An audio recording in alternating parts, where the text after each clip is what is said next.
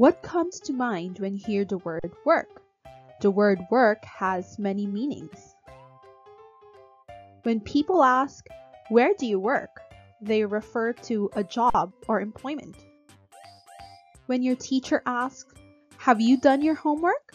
they refer to the task or activity you need to accomplish. In physics, work is an abstract idea related to energy.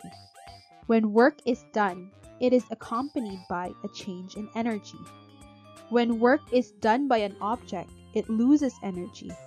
And when work is done on an object, it gains energy. By the way, if you still haven't watched our previous lessons, you can pause this video and watch it first so you can easily understand our lesson here. In the previous lessons, we learned that force can change the state of motion of an object. If an object is at rest, it can be moved by exerting force on it. If an object is moving, it can be made to move faster or stopped by applying force on it.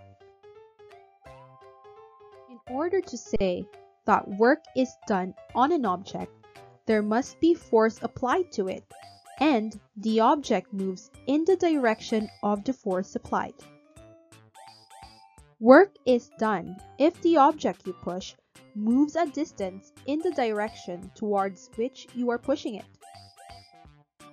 No work is done if the force you exert does not make the object move.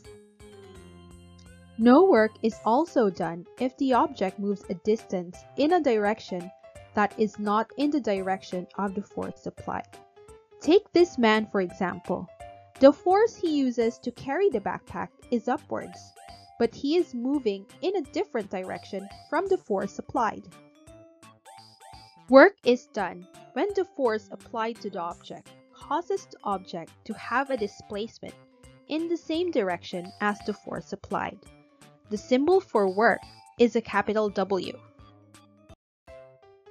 The work done by a force can be calculated using this formula. Work equals to force times displacement. As we have learned in the previous module, the unit of force is kilogram meter per second squared, or Newton, and the unit of displacement is meter. Hence, the unit for work is the unit of force times the unit of displacement, or Newton meter, otherwise known as joule. The unit joule is named after the English physicist James Prescott Joule. This is also a unit of energy. 1 joule is equal to the work done or energy expended in applying a force of 1 Newton through a distance of 1 meter. Let's try calculating for work done.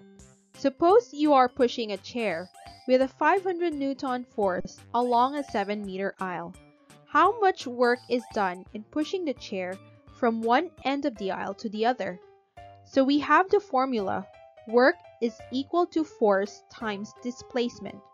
The given force is 500 Newton and the displacement is 7 meters.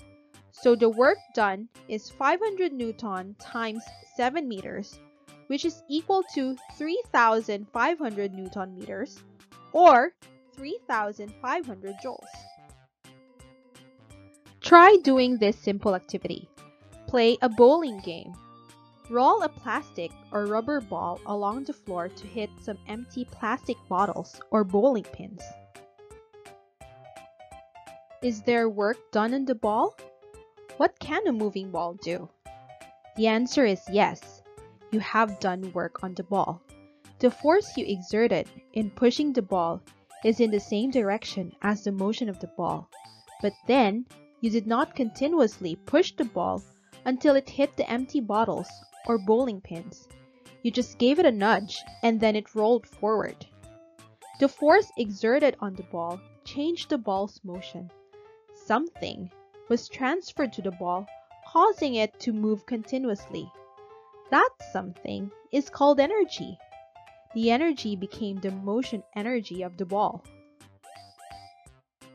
Now let's wrap things up. Work is done when the force applied to the object causes the object to have a displacement in the same direction as the force applied. That's all for now. See you on our next video, and don't forget to keep your minds busy! If you like this video, please subscribe to our channel and hit the notification icon for more videos like this.